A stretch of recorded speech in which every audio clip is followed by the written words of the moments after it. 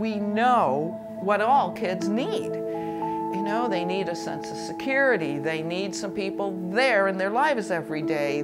But that does not ever happen to a child in foster care. They don't know from one day to the next who they're going to be living with, where they're going to be living. And I can't think of anything worse for a child. Really, I can't.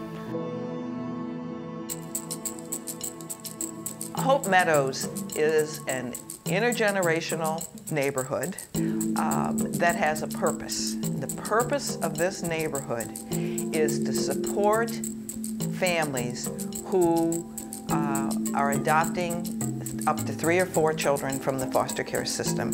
Here at Hope Meadows, there are about 80 units. At the current time, we have 10 family units, and the rest of the units are for senior citizens.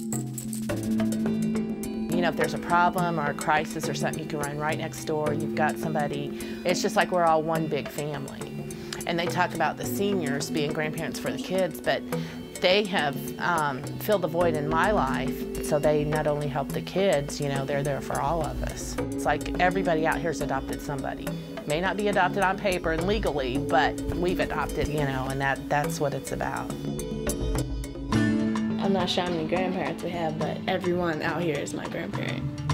The seniors are basically my favorite part because they do a lot of stuff for us. They take us out to lunch. They, buy us toys. They do a lot of stuff for me.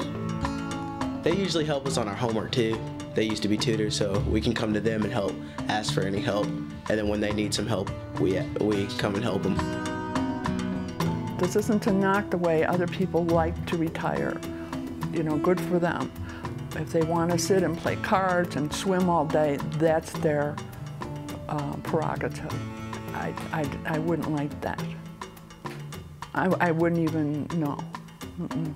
In the retirement home, I was in there for therapy, and that's a zoo. Don't.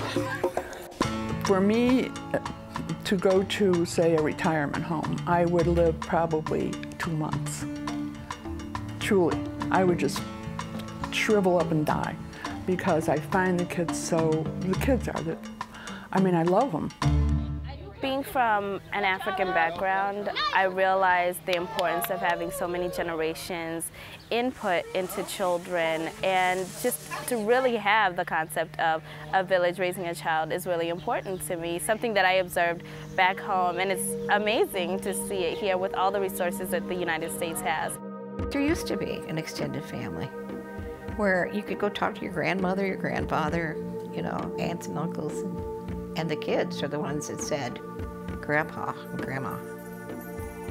And you can be out to eat somewhere, and all of a sudden somebody will say, oh, Grandma. And here comes the little black child up to talk to you. They take us to their heart. Yeah, it's wonderful. I think you get more out of it than they do, really, to tell you the truth. See, that's what's nice about being a grandmother. This idea of this purposeful intergenerational community where it evolves that all the generations begin to take care of each other instead of a top-down, you know, administration telling everybody what to do, matching kids with seniors, etc. This emerges this way. I think the time has come in this country where people are hungry for really more meaningful relationships with neighbors. There's an automatic sense of looking out for each other. So in that case, the senior benefits. And then I think about the kids that come here that need more than one-on-one in-school attention. So of course the kids benefit, but then I think of the parents too, and just the things they're learning about their own capacity as far as loving and learning how to be patient. All around between children, parents, and seniors, it's just a hard call. I often joke with everybody that I get the most out of it. It never occurred to me that we were doing anything abnormal at all in terms of policy. But every week we get at least one call from somebody somewhere in this country, and sometimes in other countries. Last week it was from Australia. And they are interested in seeing if they could replicate this program.